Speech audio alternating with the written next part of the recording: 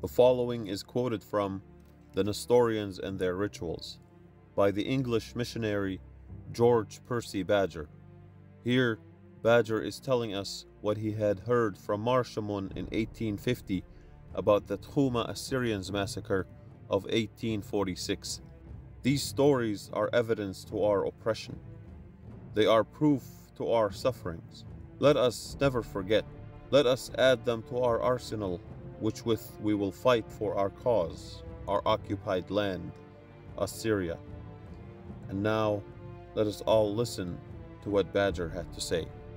The intelligence that the Kurds had actually invaded Tkhuma was too true.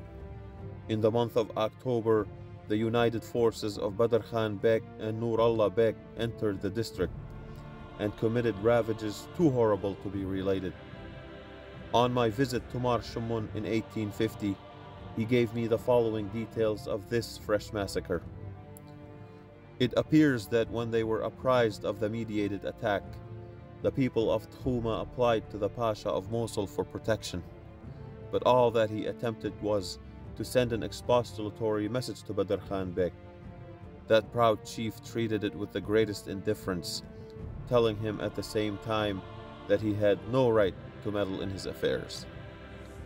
The Assyrians then accepted the offer of the Agha of Chal to protect their women and children pending the expected affray, which being accepted, they were all sent to him under an escort, but the traitor having apprised Zinar Beg of their coming, the latter waylaid the party, and 300 women and as many children were brutally put to the sword in one indiscriminate slaughter.